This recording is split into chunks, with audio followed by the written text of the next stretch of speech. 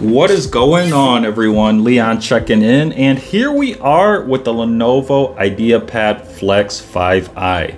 Now, this here is a 2-in-1 device that's aimed at those looking for a compact and lightweight solution with a productivity focus at a value.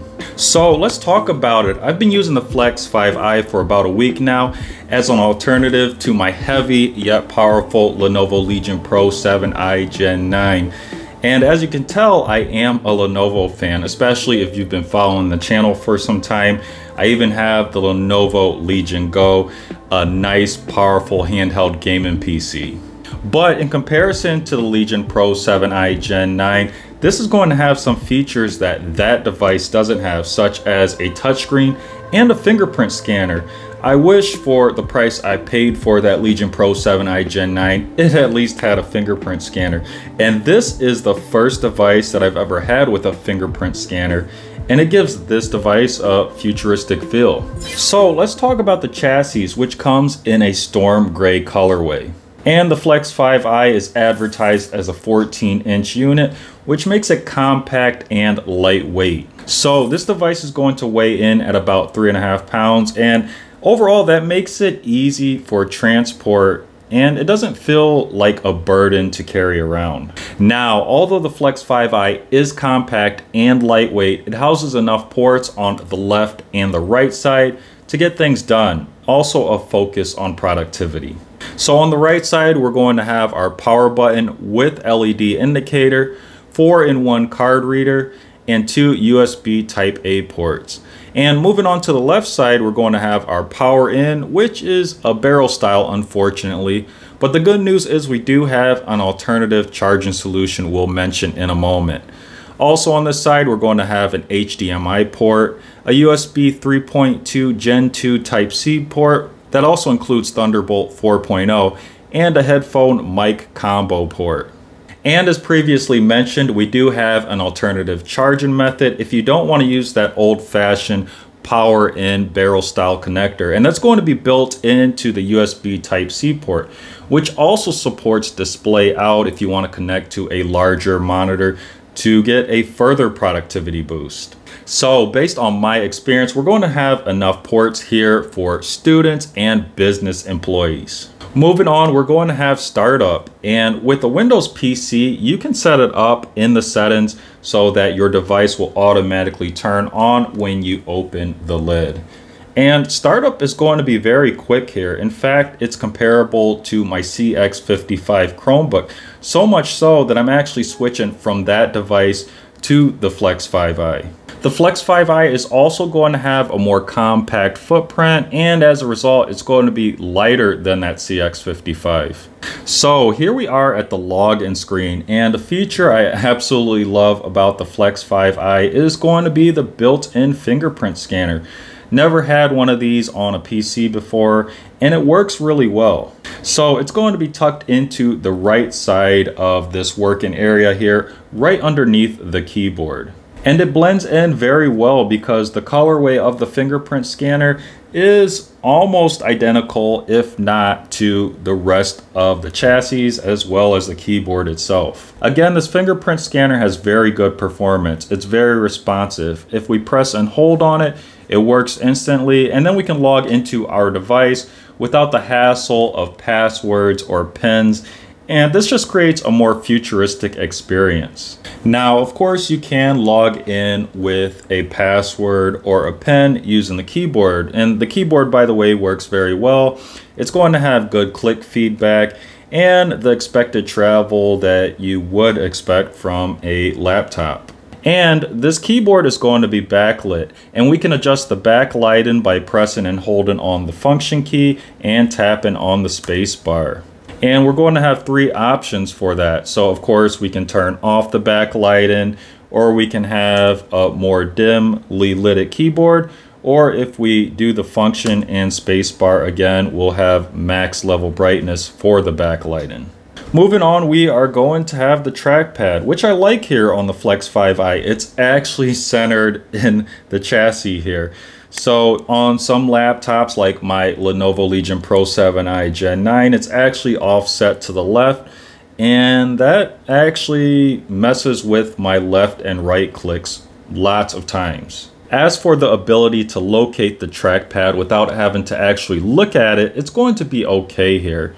As with all trackpads, we're going to have this edge around it, and it's not really raised all that much. It's almost flat with it. It's raised slightly.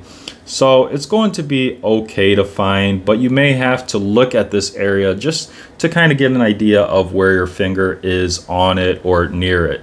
But I will say this trackpad comes in at a nice size, and that's actually very good for this device considering that it is a more compact unit. As for digging into performance of the trackpad, using it for moving around the UI is going to work just as you would expect. And as for click travel, it's going to be along the line of normal expectations as well. But I will say, as with any laptop and its built-in trackpad, if you're planning on longer productivity sessions, you're usually better off going with a standalone mouse. Moving on, we're going to have the WUXGA 1920 by 1200 touchscreen display, which features fairly thin bezels. So overall, this is going to look very nice. Colors are going to look great here, and the brightness gets up to 300 nits, which is great for indoors and probably just okay for outdoors. Now, one problem I have noticed with this display is that it is very reflective, so you'll see a lot of your environment inside of it, which can distract from the actual content. As for touchscreen performance, it's going to be very responsive and a great alternative input for dragging items or scrolling through content. Now, when it comes to this display, you can use it for productivity, but again, this whole unit is compact, and that means that the display, again, it's only a 14-inch unit, so if you have content on here that's being used for multitasking, that content may feel cramped. That being said, you may want to connect to an external display for extended productivity sessions. And a small side note, we're going to have a 1080p FHD web camera built into the top bezel, and it's also going to have a privacy slider. Now, the privacy slider is very low key. It's almost hard to find, and you may even miss it when looking at this device for the first time. As for camera performance, it falls along the line of expectations for laptops. These cameras aren't going to be all that great. What I noticed is that there is a lot of blowout. The lighting seems to be over exaggerated to the point that it looks overly bright, and you do get that grainy quality. It's low quality. However, this should still work great for things such as lectures, meetings, or phone calls. So let's talk about a highlight feature of the Flex 5i, and that's going to be its 2-in-1 functionality. Now, Lenovo advertises that the hinge here that's used for this 2-in-1 functionality has been tested over 25,000 times, and that's great for performance, but also peace of mind. Now, based on my experience, this hinge does have a good amount of resistance, and there is a method to articulating this device. But otherwise, it moves smoothly, and it gives you this nice tablet form factor. And that's the benefit of these 2-in-1 devices, which also go by the name of Convertible. You're going to get a laptop form factor here and also a tablet form factor. Although I will say the tablet form factor is going to be noticeably thicker than a standard standalone tablet, such as an Android tablet or an iPad.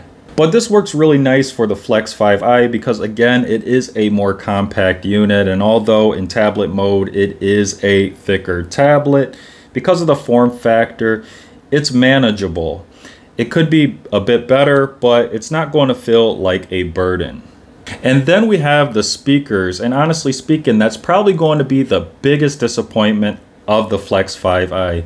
Based on my experience, the volume doesn't get loud enough, and it's going to be worse if you're working in tablet mode because those speakers are built into the keyboard and they're going to be facing downwards. At least when you're working in laptop mode, the speakers are facing upwards and the volume's being projected towards you. But even in that situation, once again, doesn't get loud enough for me. So that being said, you're going to want to wear headphones or earbuds if you really want a good audio experience with the Flex 5i. So let's talk performance of the Ideapad Flex 5i. Now I do want to mention I threw a few gamer stickers on here just for a bit of a cooler look and some protection. So just ignore what you see here. As for specs, we're going to have an Intel Core i5, 8 gigs of RAM, a 512 SSD, which is going to be great for storage, and we're going to have Intel Iris Xe graphics. So this is all going to be fairly good for this price range. Again, this device is productivity focused, but also content consumption focused. And that's what I've been using it for, and it's been working really well in those regards. That being said, if you're looking to do more complex tasks or more high demanding activities, such as video editing or gaming, I would leave those to higher end PCs like a Lenovo Legion Pro unit. That being said, finally we have battery and charging. And once again, the Flex 5i is aimed more at productivity and content consumption. And I will say, based on my use, it was very easy to get hours and hours of usage per charge. Now, of course, I was doing all of this in battery saver mode, and that's going to be ideal once again for students and business employees.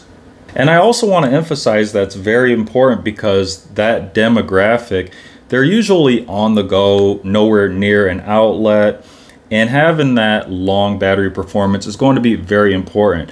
But should you need to charge up, this device does support a rapid charge boost feature using the correct adapter with the correct wattage while the laptop is either off or in a hibernation state. So 15 minutes of charge will give you about 2 hours of usage. And speaking of the adapter, here is the adapter that ships with the Flex 5i. It's going to be a brick style, and once again, it's going to have that barrel style connector, which is going to look dated. But once again, you can use a USB-C charger for power delivery, and that does work as I've tested. So that is it for today's video. Overall, I'm very happy with the Lenovo Ideapad Flex 5i. Once again, it serves as a great compact, lightweight alternative to my more heavy but more powerful Lenovo Legion Pro 7i Gen 9. And this just gives me a bit more comfort taking it from room to room. It's just easier to handle. So that is it for today's content. As always, thanks for watching, and may the universe flow in your favor. And until next time, Leon checking out.